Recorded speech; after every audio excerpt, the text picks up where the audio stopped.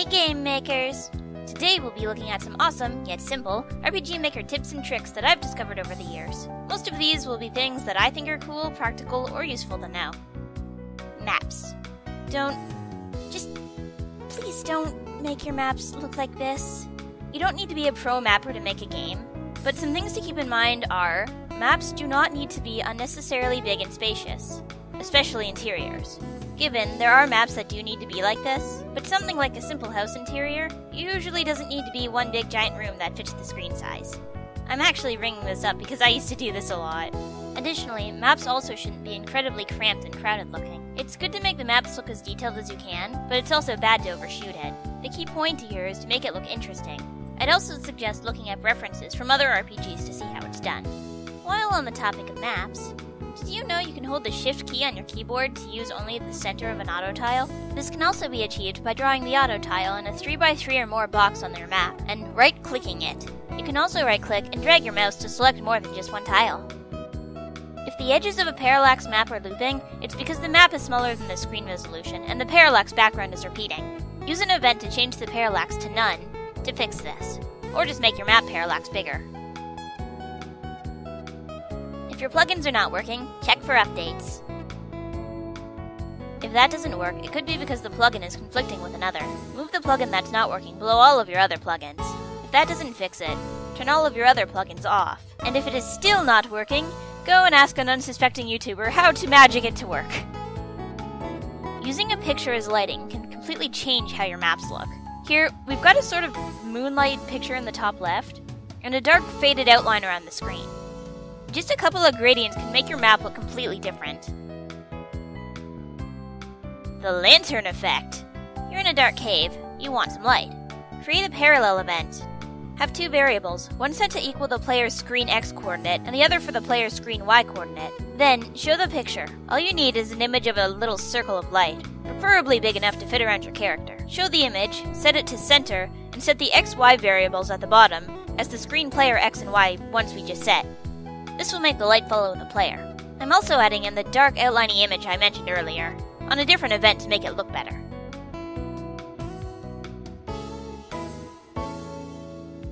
Beware of NPCs blocking your path! If you're going to use one-tile-wide walkways, NPCs will be able to block you. If you prefer one-tile-wide walkways like I do, you might want to look into something of an NPC pushing out of the way plugin. In the previous RPG makers, you could just block both exits off with a blank event, as events didn't walk over blank events. But they do now, for some reason. Why? Why must you take out all the features I think are cool? Nothing makes a cutscene more interesting like the characters actually doing something instead of standing there looking pretty and talking about plot. Now, you don't need to do this for every cutscene ever, but you can convey a character's personality by their actions during a scene, as well as their dialogue. Plus, it makes it more visually interesting to look at.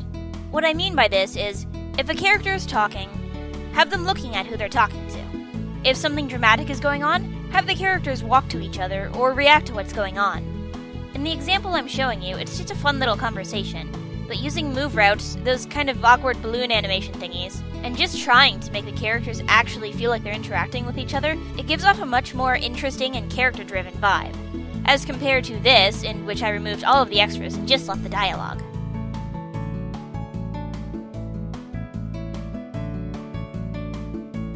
If sprite-based cutscenes aren't really your thing, there's also a more streamlined use of bust graphics, where you focus on full artish images of your characters to represent the scene instead of their sprites. Or why not use both?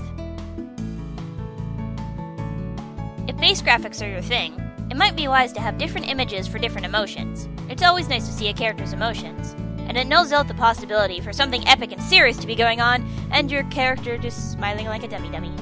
I mean, really, if you're going out of your way to put in face graphics, make them good and not thrown in static images that feel out of place.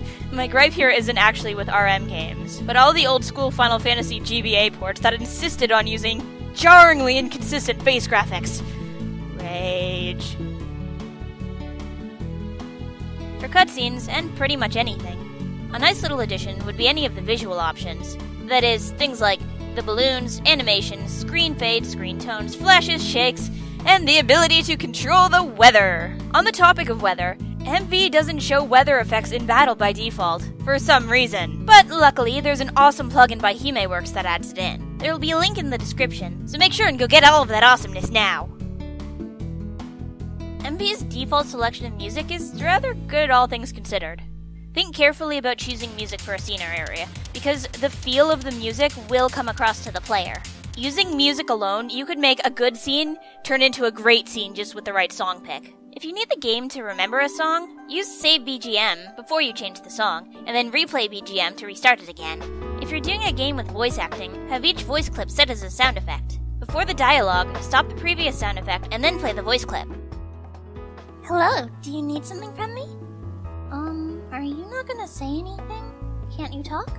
Do you just want to listen to me talk then? That's a little weird, but okay. I had a dream about my first adventure the other day. It was exciting. Though it wasn't all fun and games at the time. Actually, it was around then when I first met. Never mind, I'm sure you're not interested. You are? Oh, well, okay. I'll tell you. I changed my mind. It's embarrassing. Why are you laughing at me? Jeez.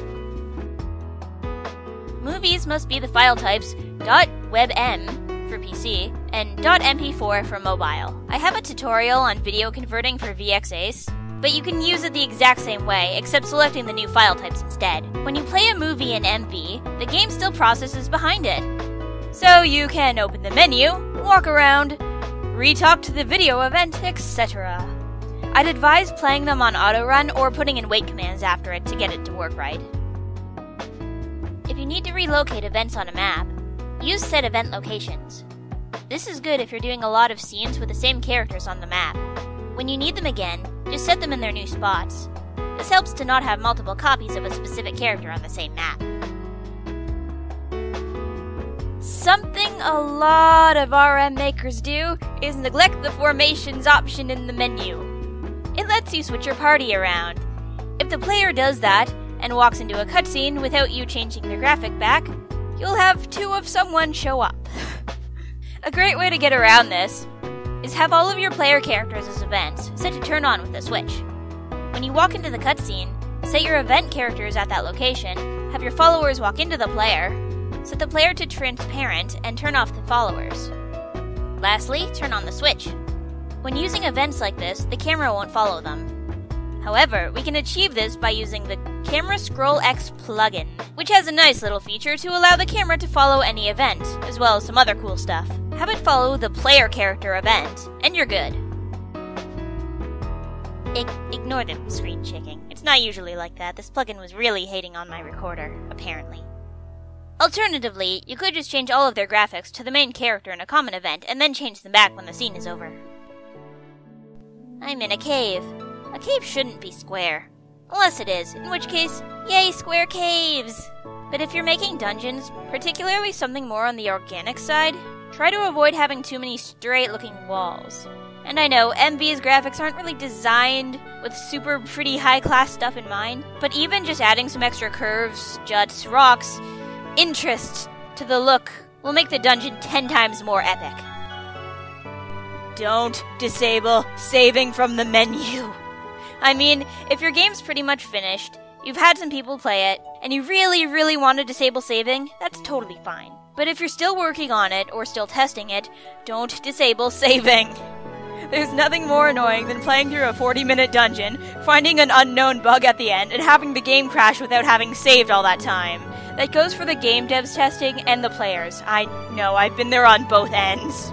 This should also apply even if you're already using save points. Keep both for testing. As game makers, we create our game and test them. We go from point A to point B and make sure it works. We do not spend 20 minutes wandering around a dungeon trying to figure out where to go. We just go there because we know to go there. This is where random encounter rates come in. And I'm incredibly guilty of this in my first game. The default 30 steps is, in my opinion, completely insane. Especially with auto dash on. And it's something a lot of RPGM game devs don't think about, because they didn't have to wander through the map, so it doesn't feel like a lot. Plus, if you hold control in test mode, you can walk through walls and disable encounters. Now, it depends on your game, and the style, and what have you, but I generally find 50 to 70 steps for a large map usually works. Additionally, if you're doing save points, it might be a good idea to put in smaller maps nearby that have increased encounter rates, so if the player needs to go level grind, they have a quick place to do it at. Make your NPCs interesting! It's cool to have some here and there that are the generic, welcome to my town, here's the plot, go do something about it. But NPCs can do a lot to expand your game world. If done right, NPCs can have lives and actually make you care about them. Making memorable NPCs is probably one of the biggest and most random achievements I can think of as a game designer. Now, not every NPC has to be a novel worth of their life story, but a few plot-related NPCs are good too. Start small, dream big. Your first game will not be your best. It might not even be good, but it will be something you made. It will be awesome, and you will be proud of it. So keep game making and your next project will be even better. If you'd like another tips and tricks video, let me know in the comments. Until next time, see you later, gamers!